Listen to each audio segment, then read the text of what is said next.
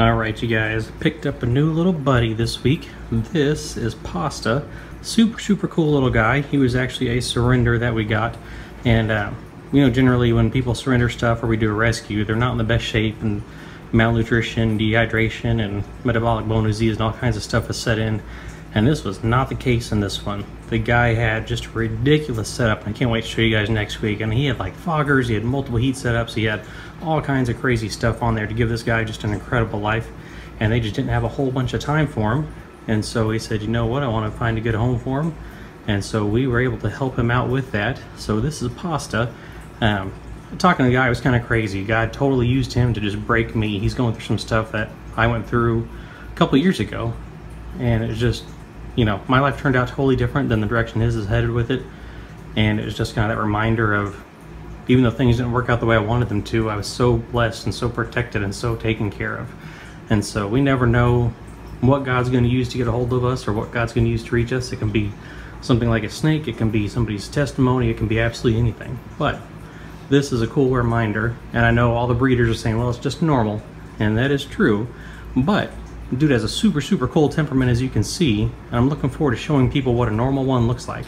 This is what they look like when you find them in Africa. This is just kind of the wild pattern. He does have like a lot of yellow, a lot of spotting on the side. He's a beautiful little guy, a little bit iridescence on him too. But very cool for the collection. He's going to be awesome to use for educational stuff and schools and churches. So we're looking forward to getting him better and better about being played with and held, and have little kids poking him in the head. But this is the newest member of the cold-blooded army. Say hi, Pasta. Hey! Oh!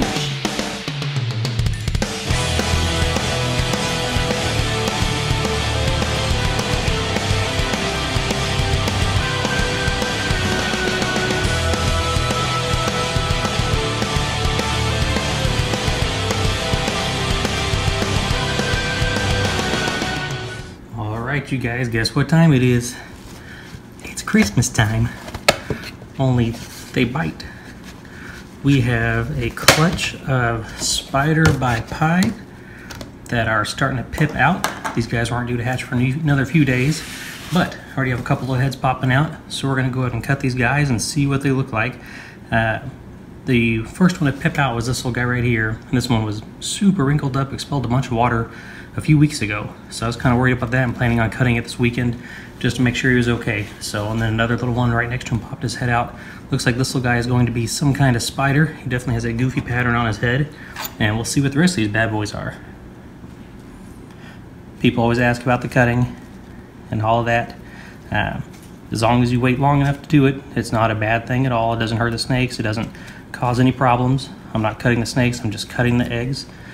And sometimes there's a little bit of blood because there are some blood vessels that run through, but I'm not hurting anybody. And so what I will do is just kind of make a little slit in these, and then let these sit for a few days. The babies will soak up the rest of their yolks, and then we will see what we get. But I'm kind of impatient, so we'll start checking these out now. This one, see if you guys can see that. Let's see here. Try and look down in there without bothering the snake too much. Oh boy, making a mess. Definitely got some spider on there. And there's something else mixed with that. I don't know if that's... I got cut a lot of blood vessels, so it's kind of bloody. There's definitely something in there to where it's more white on the sides than normal. I don't know if that's some calico or if that is some pastel. But we will see what happens once that one comes out some more. This little guy's already popping his... Oh, he went back in. He said, I'm not ready. Not yet, Daddy. Kind of see down in there a little bit. Definitely has some bright colors on him.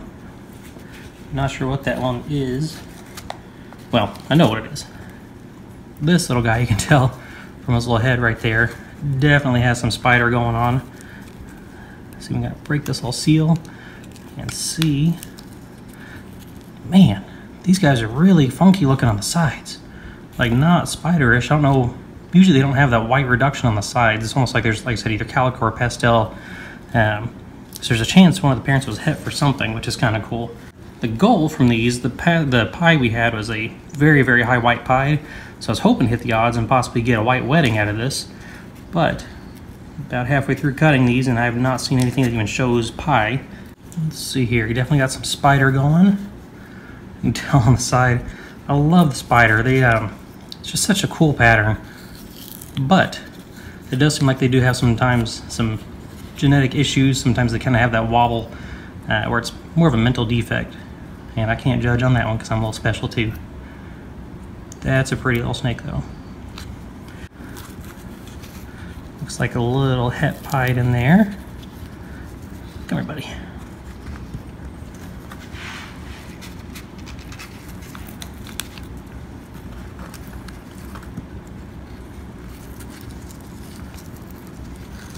Yeah, normal pattern.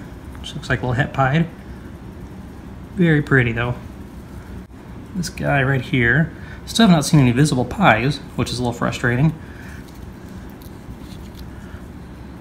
That one, well, man, hard to tell. Looks like another het pied. Separate these two real quick. It definitely has some pattern reduction and some goofiness to it. So it's got some spider. I'm not sure if it has any pied in there, but well, I think it has spider. Let's see here. Maybe it used to be a het pied. I'll see more. I don't want to take these all the way out of the eggs because they are probably still absorbing a little bit of their yolk. So I want to make sure I don't rush anything on that and make sure they have plenty of time to soak that up. Heading out of town tomorrow afternoon though, so I'm trying to make sure these are at least cut so that way they can get out and move around if they need to and make sure nobody doesn't get out. All right, egg number 8, it's the last one. Let's see what we have here. Well, looks like another het pied. So, didn't really hit the odds we were going for on that. Like I said, we're trying to hit a white wedding at least, and it doesn't look like we were successful in that. Well, definitely weren't successful in that. I'm not sure how many of these are showing pied. Kind of starting to wonder if this was a pied clutch or not, because I didn't see pied on anything. This one looks like another het pied. This one definitely has a little spider thing going on the side, which is cool. And we will see once these guys come all the way out what they look like and what they do for us. This one, you know, it's hard to tell with all the veins in the way. Definitely has that spider going. I love that. It's absolutely beautiful morph. I'll keep you guys updated as these come out though.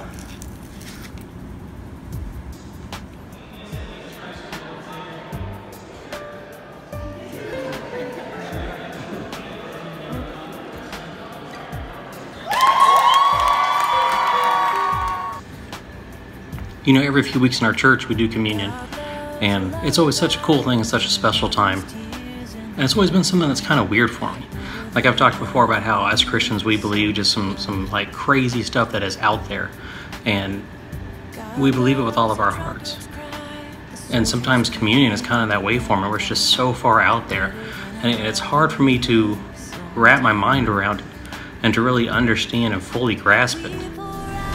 Like, what is it that having some stale bread and some cheap juice has to do with my salvation?